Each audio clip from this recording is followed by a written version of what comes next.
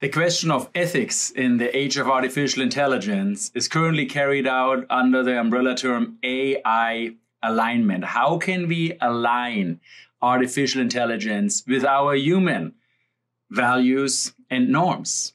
That's what we're going to look at right now. So let's start with our artificial intelligence framework. And we said artificial intelligence in general nowadays, you can replace with the word machine learning. The vast majority and everything that is controversially talked about is machine learning. That's not all AI, but in the current paradigm, the end of the AI winter, the spring certainly came about extremely quickly with the advancement of machine learning, especially neural nets and or transformer neural nets. But all of them go according to this framework. We have a longer lecture about that, so please check that out. And basically what we said there is that traditionally we have data. There's something that we observe about the world.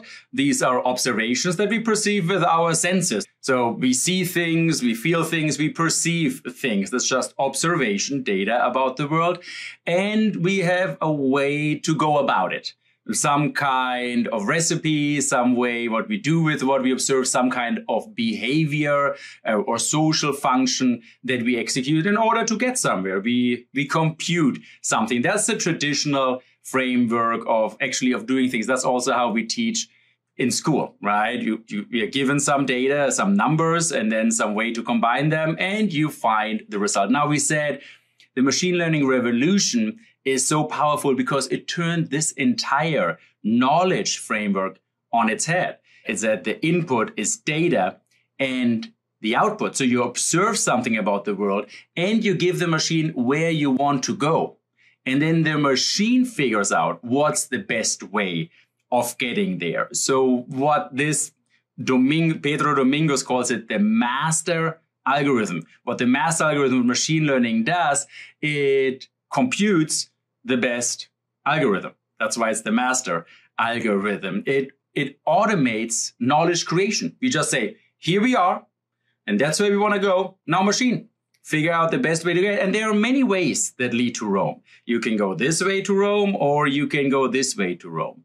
And of course, one of the most exciting promises of the artificial intelligence paradigm nowadays is that you can go out of distribution. So you train it with some data, but then you hope to learn something new from the machine. The machine can combine things in ways we never looked at. So in theory, we could feed it with all our world's problems, hunger and war and the climate crisis and racism.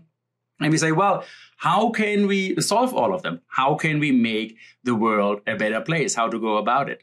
Now, the main concern here is that any machine that's intelligent enough to go out of distribution, and that's a technical term, in order to solve problems that we could never solve, could also get to conclusions that we have never foreseen. And maybe the machine gets to the conclusion that, hey, you know what, in order to solve all of that, what would be the easiest thing is, for example, to get rid of you. And mission accomplished, got rid of the hunger and the climate and the racism problem by getting rid of all humans, for example. So that's the danger that we are dealing with right here. And all of this, in a nutshell, is called AI alignment, the alignment with artificial intelligence. And it touches actually on the cornerstones of traditional ethics.